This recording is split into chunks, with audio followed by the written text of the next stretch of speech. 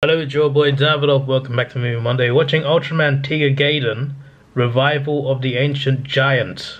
It's a long title, but that's what I'm watching. It's technically an episode, but we're counting it as a movie. It's only an hour long. Also, a couple that I'll do in future. That's been suggested. Return of Hanajiro from Diner and Armored Darkness Mebius. So at some point we'll also do those. But I'm doing this one first. But yeah, it's a direct-to-video special. It's like it sets years after the end of Tiga, actually years after Dinah as well, and Dag and Rena have a kid. Interesting. So yeah, I'm looking forward to it. It feels like it's a bonus episode. It's an extra episode on top of the series, but it happens years after. So I'm intrigued. We're going to pretend it's a movie, even though it's actually not. But I am excited to see Daigo and Tiga once again, so let's do this. Who on earth is this? Well, you can't park there, sir. That's a pretty cool looking kaiju. I know I can't see the whole thing, but I mean, it looks like a dinosaur.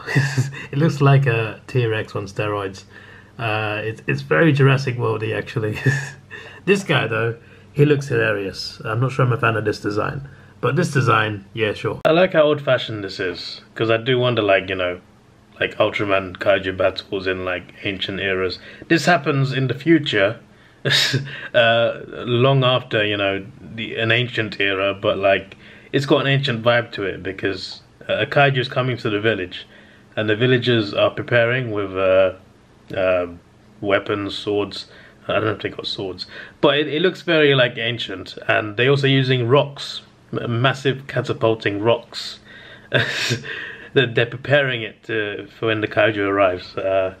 I just like how old-fashioned it is, because there's a Guts member who was training, who came across a kaiju and he crashed near the village, and like he's using futuristic technology on his plane, and he's landed on a village that's a lot more, you know, old school with what they do. I just like that vibe. That's interesting. This has potential. I've still got 45 minutes left. So far, it's just okay. The villains haven't really gripped me at all, to be honest. The story's okay, but I'm kind of hoping for. It's missing something. It's missing a spark, but maybe the spark will happen. I don't know.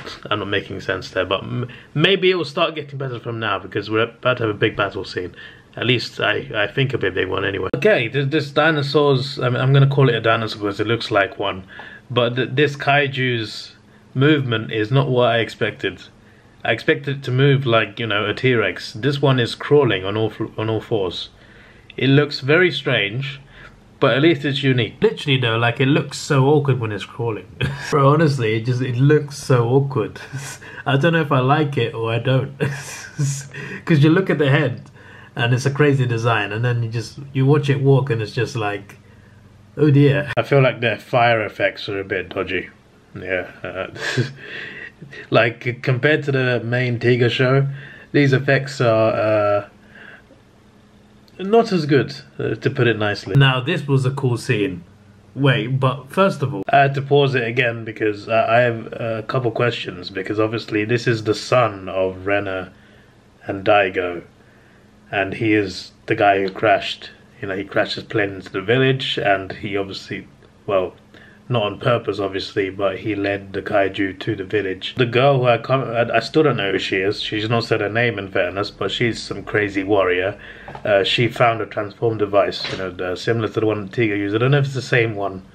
I don't know if it's the same one that Daigo had, but exactly the same shape, slightly different colors, and then it falls back into the hands of Rena and Daigo's son, and he realizes, because he knows his dad was Ultraman, he knows his dad turned into a giant of light, and then he used this device to transform in the village. Like, it's all explained there, but like, is he also Tiga? But he's a different Ultraman, so maybe he's not Tiga, maybe, I don't know. I don't know, but I'm guessing maybe he's just Tiga. He's inherited Tiga from his father. That's what it feels like. But I also feel like he deserves his own name. He has his own name when he's a human, but like Ultraman what? Ultraman something else, I think would have been cool. There's an idea for an entire show. the next modern show next year after Blazer, it's about the son of another Ultraman from previous. It could be anyone's son. It could be Taro's son. It could be Mebius's son. It could be I don't know. It could be Ginga's son. I don't know. The son of an Ultraman. It takes place like 50 years later. Not 50 years, sorry. That would be grandson. See, there's another story. Sorry, I should stop talking. I guess we're getting the story now, though, in this movie. I think the villagers deserve a bit of credit. Despite their old-fashioned technology, they've knocked it down multiple times. They also almost killed the kaiju. They shot it in the head with an arrow, and then one of the villains reversed it. So that's kind of cheating. I'm kidding, but still, like, they've almost killed the kaiju, and they've knocked it down a few times. Even without Ultraman, they're holding their own. Oh my days. I just realized something. Wait, let me show you a clip first. I just realized everything from that clip. The 3 giant statues in the pyramid from the start of Tiga. I just realized there was time travel in this. I actually didn't realize that. I was talking earlier, right, like, oh damn, these villages are old-fashioned. It's because they're in the past, David.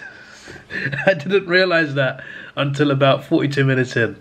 I don't know how I missed that detail. I genuinely don't know. I know, like, I assumed like it's just a random village, you know, that's closed off. But actually, now it all makes sense. Now it all makes sense. So Amui, the kid, and to be fair, the kid has been the main character of this. I want to call it a movie, but it's a show. It's an episode, but he's been the main character this whole time. So, like, yes, Tiga and Renna's son did transform, but also Tiga and Renna's son is from the future, years in the future. He got caught up with a kaiju, and he went through a time warp, and he landed in this village. He crashed into this village in the past, and he transformed into Ultraman. And I was like, oh wow, this is really cool. But then it actually wasn't supposed to be him. It wasn't meant for him. The true Ultraman from that era is the kid, Amui. He was the protector. So the statue at the start of Tiga was of him. That connects quite well. I feel like half of this has not been that good, but now it's really getting good towards the end. Bro, the way he just dunked him on his head, that is outright outrageous. And it is over. I think most of it was just, you know, yeah, it was alright. There were some cool characters in it, for sure. The kid, who was the main character, obviously Daigo and Renna's son. He wasn't even like, obviously he's Daigo and Renna's son, but like he's not like, he's a key character, but he's not like the key to the story, even though he becomes Ultraman for a little bit, which must have been pretty cool. I still don't know her name. Did they mention her name? I don't even know. Maybe I should stop recording these at really late at night. But the girl warrior with the sword, she was brilliant in this. Good acting. It was better towards the end. I think most of it was just, it had some good parts here and there. The villains weren't necessarily that crazy to me anyway. But there was a little bit of nice story in there. But it got better the last 15 minutes. The last 20 minutes, I think. That's when it started to like really get good. From that reveal about, you know, who the giant actually was. And onwards after that, it really got better. But before that, it wasn't too great. I don't know what to rate it, to be honest. But yeah, that was interesting to watch. I also like at the end, in the credits, they showed like outtakes, not outtakes, but they showed behind the scenes. Yeah, like the practical effects. You see a guy in an Ultraman suit, you see a guy in a kaiju suit, and you see how they did the stunts and everything, and how it was filmed. I was just like, that was really cool. They're really like showing off the practical effects of Ultraman. I've never actually properly seen that. I can imagine what it's like, but I've never actually seen a video on it. But in the credits, they showed the practical effects, how they did the kaiju, how they did Ultraman. It was really cool how they did it. I thought that was awesome. That was really cool. I don't know why I've never watched any behind the scenes, actually. I've never watched behind the scenes of Ultraman, or even like the old Godzilla movies and stuff, where it's just, you know, people in suits. there's something special about it. I just don't really see much of the actual like making of it. But that was cool. The credit to that was cool. So yeah, there we go. There's let's just say I got a few more episodes planned, but I missed 1 week, so I still got to do a double. I still haven't done it, but I think there's other movies I mentioned. They're not really movies, they're episodes. I might do both of them in next week. I might do like 2 in one day. We'll see, but no guarantees. But we will level it out. 52 a year. That is the aim, even in a leap year, which is next year. Or do I do 54 next year? Because I don't want to do 53. If there's 53, actually, there might not be. There might still be 52 Mondays. I need to double check that, because it's only 1 day extra the whole year. I don't think that means an extra Monday. We'll see. We'll see. But yeah, if that ever happens, if there's more Mondays than there should be, then we'll find a way to make it even anyway. Either we miss a week or we added. I don't know why it matters so much right now. This is irrelevant. This is your boy Davidoff. Please like, share, subscribe. Thanks for watching. Have a good day. That's it. Let's take it slow. Where you go, I go too. And if you hit the bottom, I'm going down with you. Let's take it slow. Who cares where we gotta be? You know you'll have a good time wherever you're.